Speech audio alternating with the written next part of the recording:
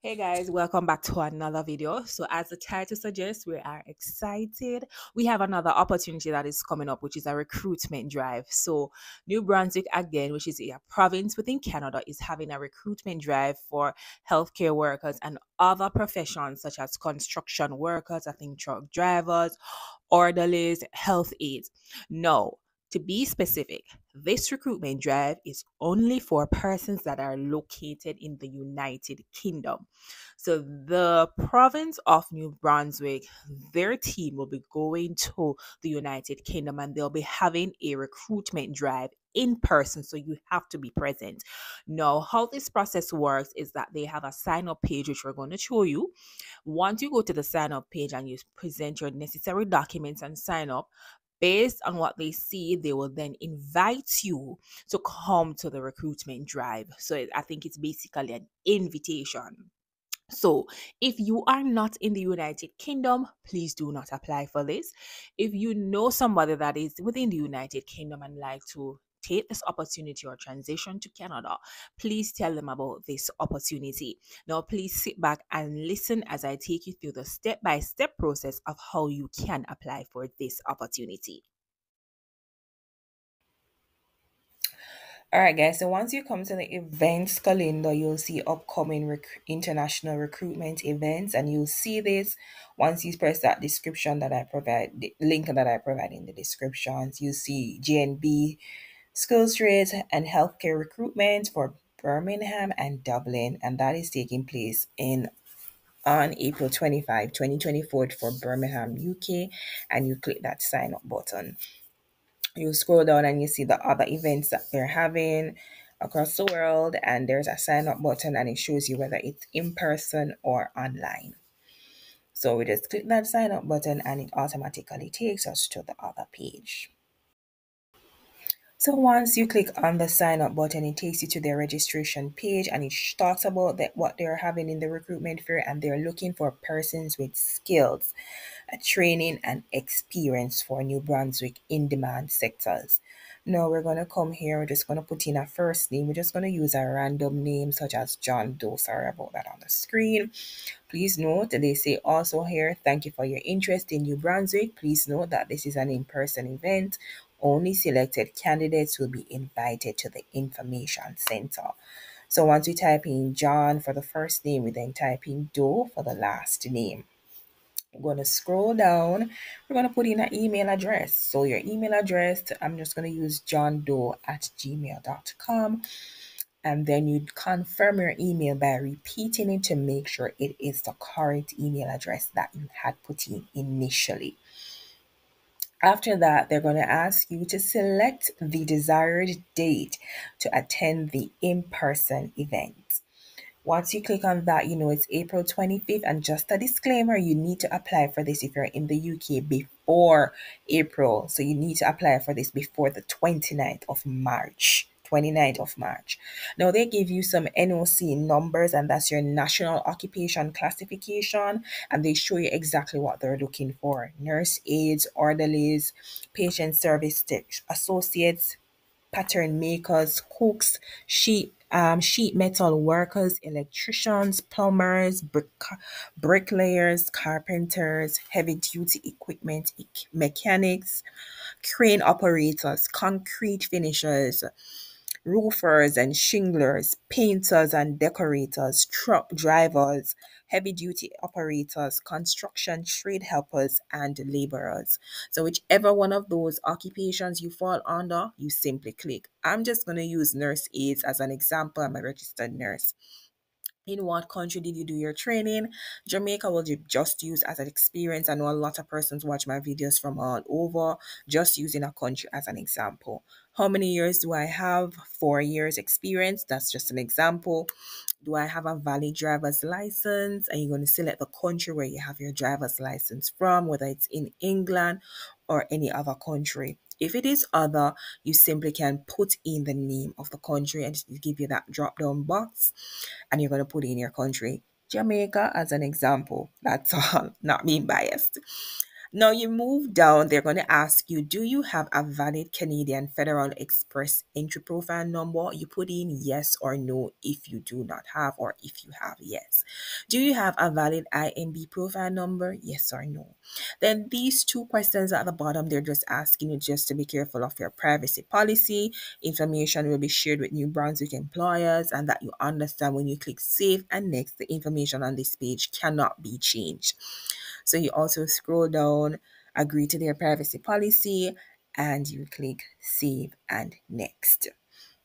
So you just click that button there, just read over everything to make sure it's the correct information that you have placed. Then you click save and next. All right, and that takes us to the other page. So we're going to go to part 1 of 4, where it asks you for your education, skills, and experience. Do you have a high school diploma or certificate? Yes or no? And it says, please note that the completion of high school equivalent studies is required for eligibility in this immigration stream. Sorry. What is your formal education field? So do you have a bachelor's, a diploma, a master's in your field of study, or a certificate? You put that in. Then it asks you, do you have a valid educational credential assessment? Meaning that if you had your education or your transcripts vetted by a educational certifying agency, you either put yes or no. I don't think it's hard and fast. Or you're awaiting results, yes or no.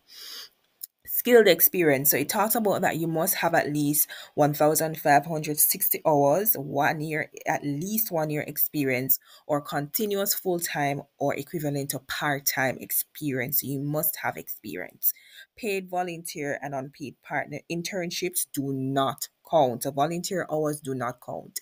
Then you come here and you select a file, which is your resume, to upload, and you click save and next.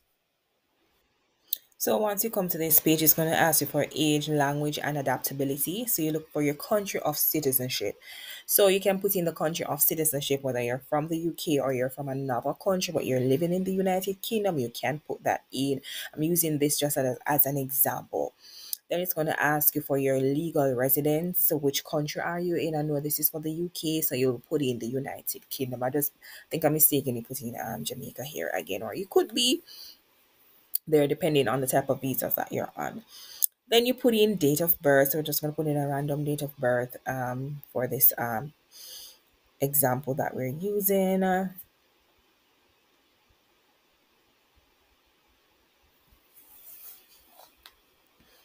So we're just going to scroll down and just select a random number just to put in.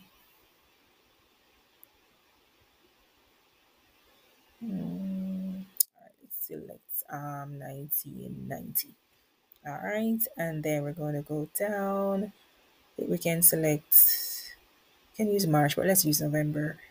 And then we're going to select the 7th. Then it asks you for your level of English competency, advanced if you speak English very well and understand it, basic level if you speak French, or advanced or intermediate. Have you completed a language competency test such as the IELTS or the English exam? Yes or no. Here it talks about the proof of funds that once you to go on this immigration program you will be eligible for. You must be have minimum thresholds of financial requirements, meaning that you must show that you have enough money to support yourself and your family after you get to Canada. And it also says that you cannot borrow money from others to support yourself. All right.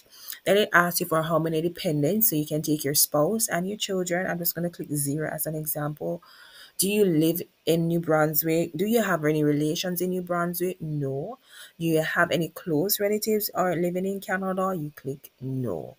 Then you click save and next. Note that if you have any of these, you can select yes. So we're going to go to this page which asks you about your spouse or partner. So they're going to ask you which one of these codes or job areas that they're looking for your partner will fall under. So you just search through and you select an area. We're just going to select probably your partner, your wife, or your husband does mechanic or heavy duty equipment. And we're just going to select an example. So this is if you're bringing your spouse or your partner. Please note also that Canada does recognize common law relationships for at least 1 year. Then you're going to select, after you select the code, if you did not find any of the areas that your spouse works under, you can click it in and type it in rather. Then you attach your spouse's resume and their date of birth. Then you put what is their level of their education or English competency and their level of French. Then you click save and next. Please note you can be married or you can be common law, which is at least for a minimum of a year. Now, I just did this example for those who may be bringing a spouse with them. Now, this is an example for those who don't bring a spouse. You just click no and select save and next. So once you have completed that, you have come to the end and they tell you this is a conclusion. Please note that if you are contacted by a New Brunswick employer, you may be asked to conduct your interview virtually. Then it says, thank you again for your interest in New Brunswick and thank you for sharing your profile with them. And this is the end of the application. Please note it's only for persons within the United Kingdom. And if you like the content that we are producing and you want to see more, please click that like button and subscribe. Remember, share this information with somebody you know that will benefit. Thank you.